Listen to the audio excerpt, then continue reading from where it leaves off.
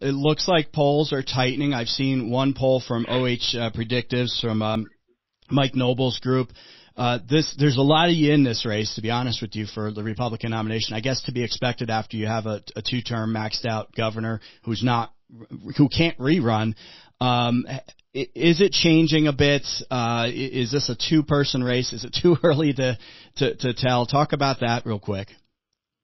Well, almost all the polls have been showing that it is a two-person race between myself and Carrie Lake, and her numbers are starting to go south, and mine are actually going up.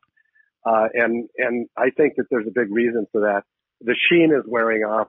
She's been a very, very effective media mouthpiece for many, many years, and so she's learned to say what people want to hear. But I think when the devil's always in the details, and there's no substance behind it.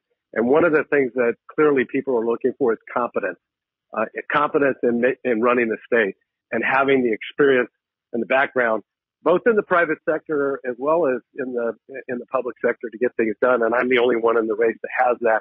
And I have a record that actually, bespeaks the things that I'm saying I'll do. Whereas, she's just, all of her background and record has been supporting liberal causes before she decided to run for governor. And I think it's catching up with her. She supported the Obama-Biden ticket. And I think a lot of people realize that this next election, that Biden is the one that's on the ticket. That's who we're all running against. And she's going to have a really hard time coming out and saying that, she's not a Biden person when she supported very vocally and she went out and canvassed neighborhoods for Obama-Biden.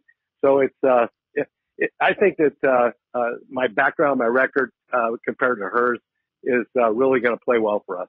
All right.